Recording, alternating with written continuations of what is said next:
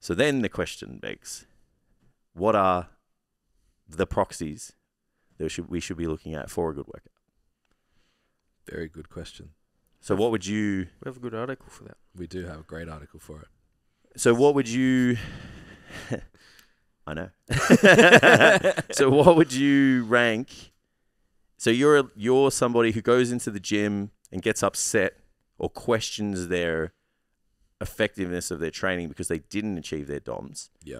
Where would you want that person to avert their attention to? Performance metrics. Performance. Yeah. Yeah. Did you do more than last week? Yeah. Because even if you sandbag your first 2 weeks, if you do more than last week for long enough, you'll find it. Yeah. And then you just get better at the first week. Yeah. I think over time. And that is like the underlying, like if I do a client check-in, that's the first thing I look at. Yeah. What was your accumulated volume for the week? Did you lift more than last week? Yeah. If you did, we're good. If you didn't, we're not good.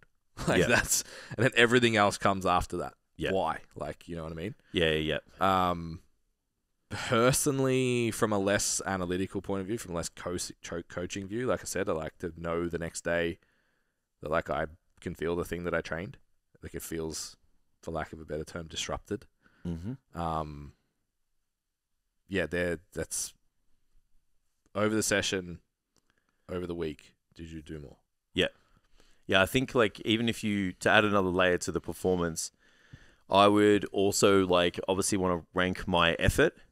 Mm-hmm. So it's like, you know, what kind of effort did I give into that session? Like, you know, like this week the effort was not there. Yeah. But it was purposeful. I mean, like it felt hard, but I know I could do more. Yeah. Like, so, you know, it's like that. Just the cost. It's like the perceived exertion was high, Yeah. but my body's ability to exert was low. Yeah. Does that make sense? You Yeah. know what I mean? So that's where that whole like, it's like I was so far away from RIR, but my RPE was high. Yes. You know what I mean? Yes. Yeah. So there's that whole Yeah, kind that's of a good way to put it. yeah, Yeah. yeah, and that's where those scales of effort can coexist. It's just like how many fucking variables do you put in a program, man? Yeah. It's like so you put RPE 10, but your RIR at 4. Like Yeah. it's just like Yeah. you know, I look at that too. Like my average, this is my strength books gives us the. your perceived exertion for the workout. Yeah. Yeah, which Yeah. is sick. I love Session that. effort. That's something that I look at a lot, and it's like you can tell some people just put 8 all the time. It's like Yeah, actually think about it because it's actually an important stat. yeah, Because 100%. if your volume load's not going up and your perceived exertion staying the same, work harder. Yeah, correct. Yeah. Or like Yeah. if your perceived exertion goes up all of a sudden, Yeah, we need to know. Or if it's going down, that's 100%. a positive, but it probably means that there's more room 100%. to turn the dial up. Especially when you got the other metrics as well. It's like if the sleep's poor and the RPE is high, but the training performance is low, Yeah. then it's like Yeah. we didn't progress. Start finding the culprit. Yeah, we have to dive a little bit deeper then. Yeah. It's like, you know, all of this stuff gives us information. It's like turns us into Rain Man and we can kind of fix your problems, guys. Yeah. You know, it's not just cool shit that like we just do for Useless the sake of data. it. Yeah, it's like it's Look all at this there. cool app that writes things down. Yeah, it's all there for a reason. It's like what was I saying to someone the other day? I was like, everything we do is hypothetical, Yeah. right? Like we're always like it's probably this. Yeah. And you So know, change this and see what happens. yeah, Yeah. but if you don't have, so usually with a hypothesis, like you'll come at that with like really, really, really good logic. Yeah. So the less logic you have, which is the less data points for us. Mm-hmm. So like your RPE is not real. Like you know, Yeah. they just go 8. So it's Yeah, like yeah. you know, kind of hard, not hard, not Yeah. hard. You know, so kind of something. Their Ben, readiness. Ben won't yell at me if it's an 8. He won't call me out. He won't call me Yeah. out for being a bitch. Yeah, but he won't tell me I'm overshooting. Yeah. The readiness scores are like 3s across the board Yeah. at 5 or 3.5s out of 5s, you Yeah. know, and yeah, everything else is kind of just like there. That's creating a really weak hypothesis Yeah. for your coach to suggest Yeah. this next move for us Mhm. is gonna accelerate your Correct. results. Yeah. You know, so it was a little bit of a tangent, but like No, that it's- yeah. makes or breaks the effectiveness of the coaching. Yeah, it is a tangent, but it's not, because it's like the people who are worried about DOMs, the lens is too zoomed in. Yeah, they're majoring in minors. Yeah, like Yeah. It was, like sometimes people ask questions that the gap in knowledge that's shown by asking the question becomes really challenging to even answer the question. Yeah. So it's like, what exercise should I do for my glutes? Yeah. It's like, Yeah. you know what I mean? Like the gap between your perceived knowledge from that for where you want to be to actually understand what it is involved in growing glutes. Yeah. Is too far almost. It's like, okay, I can give you a subjective answer and say like hinge, extend, squat. Like, yeah. And sometimes you can tell they're just not doing enough. Yeah, and then then it's like, okay, so the next layer to that is like volume, train shortened range, train lengthened range, train multiple times per week, be in a caloric surplus, sleep enough. Yeah. Like, take it to enough proximity of failure. Stop doing finishes that feel good. Like, how big do we fucking build this thing to answer what was an innocently short question just because they don't understand the gap between what they're asking and what we consider when we answer a question like that.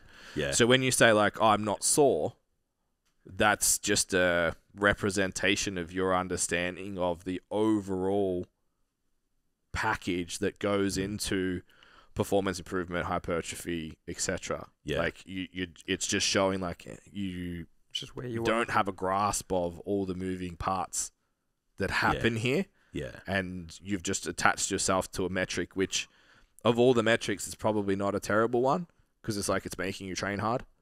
And if you're chasing soreness, you're chasing work ethic and chasing rep and reserve, chasing high RPEs. Yeah. Like the intent is probably a positive there. Yeah.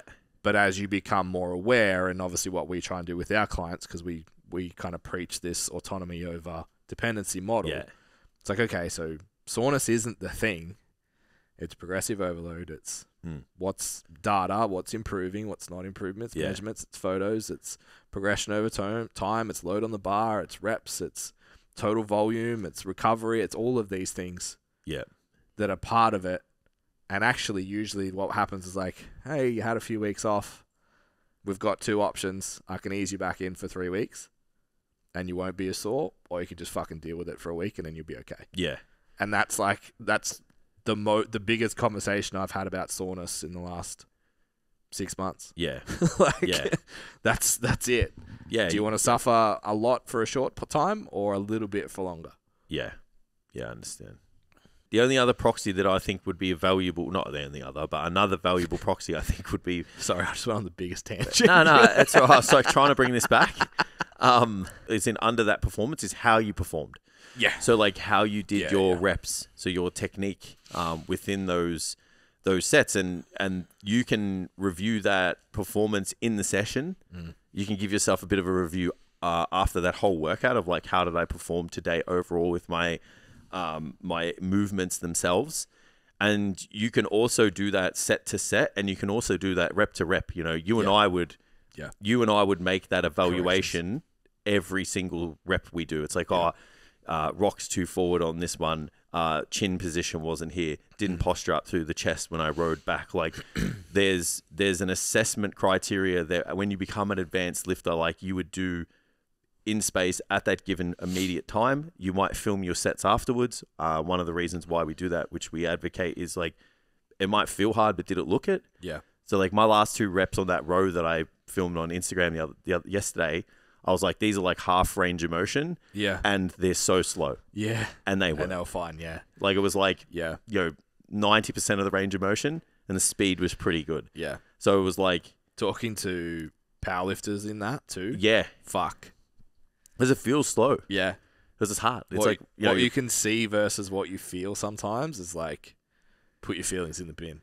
Yeah, 100%. 100%. Yeah. And then, so that you can obviously like again go, all right, like, reference points and like, range of motion for the exercise, acceptable range of motion too, which is like, what are you willing to let go of? Like, what are you willing to kind of like, let go of as you fatigue? Because I don't really subscribe to like, not performing, like you got this whole standard range of motion, and it's like once you can't meet that whole standard range of motion, you should stop. Yeah, I just don't know if that's really that valuable. For an advanced trainee, it's like, what if they can get 75% of that rep? What if they can get 50%? Like what if they need to kind of do use a little bit of momentum to get a couple out? Like, is that really that value? Like, is that giving someone a disservice? And, maybe they need to do that in the last, like, kind of couple of weeks of their program, just kind of get a little bit more kind of stress and stimulus on the muscle. Like, I don't know. Again, it's I haven't used it for a couple of weeks. Here we go. Once you know the rules, you can break them. That's it. Yeah. So it's like, as PTs, we have this good intention of everyone has to have perfect form and move really well and be under control and blah, blah, blah, blah, blah.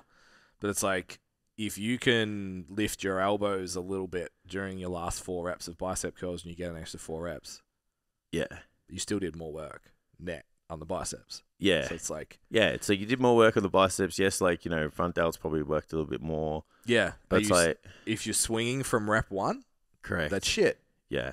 But, yeah, and this is the hardest thing, and you start to put your... I don't want to say consumer, but, like, general gym goer hat on. And you're like, fuck, man. Because, like, someone who interprets complete access to range of motion at all times for all reps, their rep in reserve and their failure looks different. Yeah. So bicep curl, for example, if my elbows have to stay locked just in front of my hip so I maintain constant tension throughout the bicep for the entire rep, even maybe pushing my wrist into extension a little bit so the barbell stays out in front of me, creates extra tension at the elbow, like that's a perfect rep. Getting to failure there is one thing. Getting to failure and allowing the elbow to move a little bit at the very end is another thing. Yeah. Letting the bar stop for 3 seconds at the bottom of the rep and then going again. It's like there's heaps of coaches that I see all the time. It's usually like on a hack squat or something. Yeah. And it's like, oh, this is fucking real training to failure. It's like, but who said?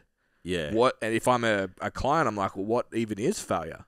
Yeah. If I'm doing a set tempo for every rep and I can't stand up again, is that failure? Or is it, no, I can't stand up again, so I take a 3-second break and then I do it again.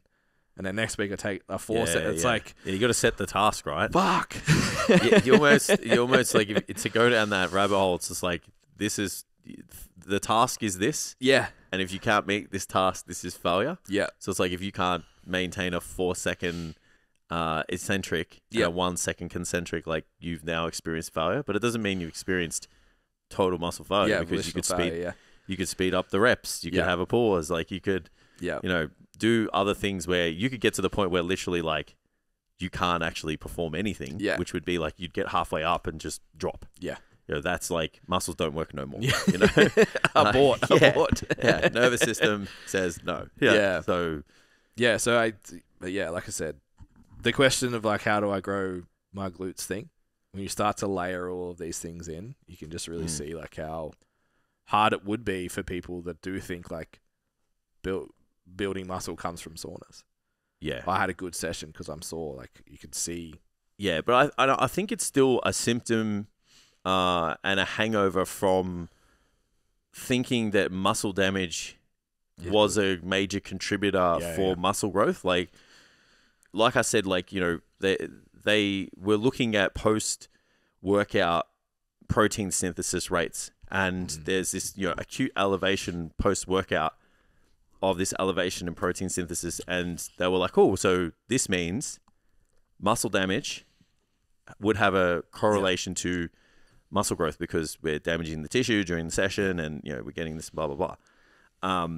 But what it is, or what it's proposed, is that it's your body trying to get you back to that hypothetical baseline, because it doesn't stay there. Yeah. It drops off. Your 24-hour and 7-day MPS.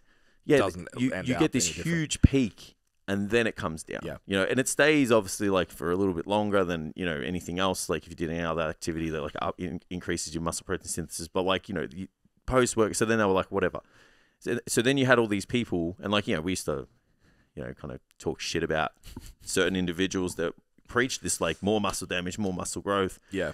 And it just like kind of really doesn't make any sense now when you think about it. It's like, you break something down and you continue to break it down even more. Who's suggesting that means that it's going to go like way up? Yeah.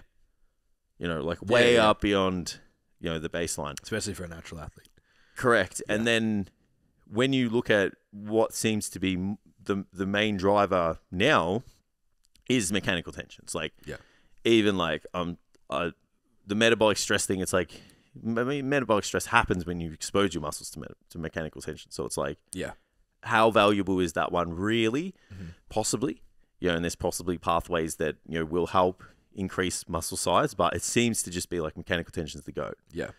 So if we know that like we have this muscle damage and there's this period where our body's trying to recover, wouldn't the goal be to make that window as short as possible so that you can now start making gains? Yeah. Yeah. You know what I mean? So you would almost want to experience as less muscle damage as you potentially could in a workout, whilst exposing your muscles to load, mechanical tension, all muscle fibers. So high threshold like motor units, even the low threshold ones. If you get the high threshold ones, you're going to get the low ones anyway. And then give your body a chance to go through that cycle, but then go, cool, we're recovered because there's not a lot of muscle damage. Yeah. Let's use this elevation in protein synthesis that we've got from the session to now use the protein, to now use the calories, to now use the recovery time to make more tissue. Yeah. And I think that's where now we're seeing this logical right now push towards high intensity, low volume training for advanced trainings. Yeah. Not for everyone. Yeah. Kind of thing.